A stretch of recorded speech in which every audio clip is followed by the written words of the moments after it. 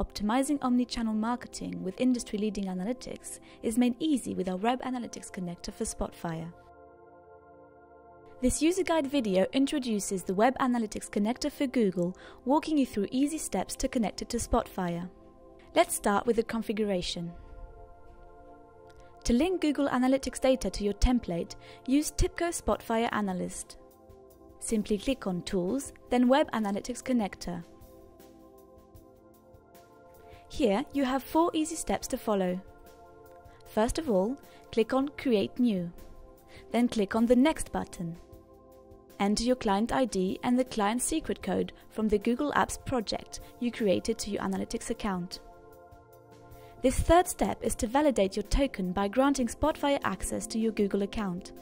You need to copy and paste the token into the security token input field and click on Validate before you continue.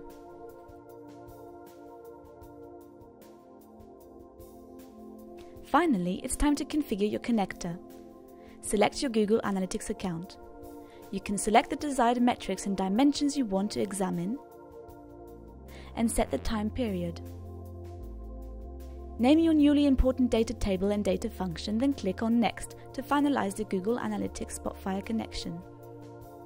Now your Google Analytics data is linked to your new data table through a customizable data function. The refreshing and inserting new data processes stayed unchanged, and business authors can configure this dynamic data function as required. It is possible to change the dimensions and metrics to be loaded into Spotfire from your previously linked Google Analytics account without the need for new authentications. This connector also allows you to add more than one Google Analytics profile and multiple data tables to the same Spotfire template, as well as use Spotfire automation services.